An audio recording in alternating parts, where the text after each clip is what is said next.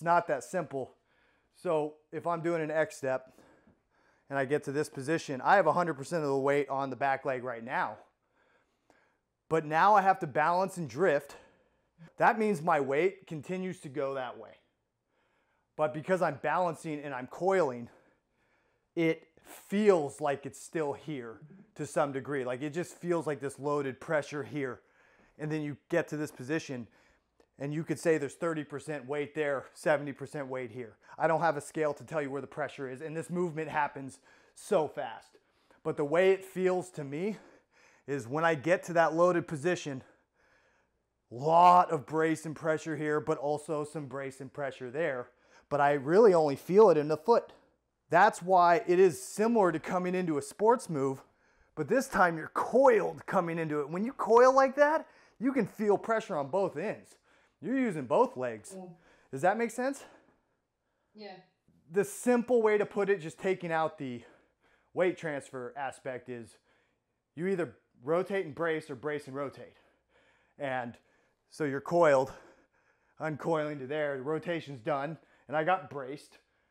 And then I end up with all my weight against that brace. It still doesn't feel like it's on top of it ever, but leg comes off and the brace is keeping all my body weight from falling over. Let's say just for random, just a random fake number. Okay, Paul Macbeth comes into it, he's right here. Magic position or fully extended position. And there's 70% of the weight here and 30% of the weight right there. And with each rotation, it goes up. I know you guys have heard me say this before, but let's say if it's only 30%, all right, now it's 40% and it goes to there. Now it's 50%. Because my weight's not going this way. I mean, it is because of the momentum, but I'm rotating it with every frame. And that's why if you really look at who we're talking about, you see the body go like this. And then when you come into that, you see nothing but rotational frames like that. And if you look at not that, there's always this set of frames, very specific set of frames, where it goes down like that and there is no rotation. So the weight's moving down, but you know what I'm saying? I'm sure I pointed out a lot of in your forms.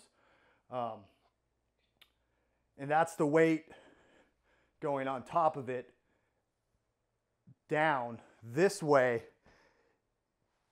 That heel drops naturally and it absorbs your weight from here all the way up to here.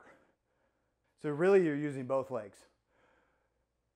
So if you keep all the weight on the back, you're just going to dip the toe in the water. That's not what it is. And if we want to talk about the balance and drift, which is, I think the balance and drift is the feeling that we're looking for.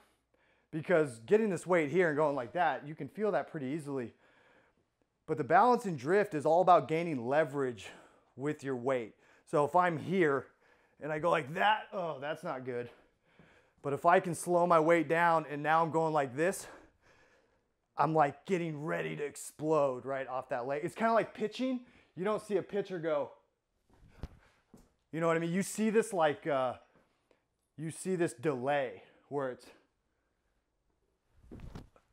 and that delay allows your body weight to get going and for you to get leverage on that back leg to push in and really boom. And that's why the balance and drift is so important and why it's so important to use both legs and to not go 100% weight on either side. Bop, bop.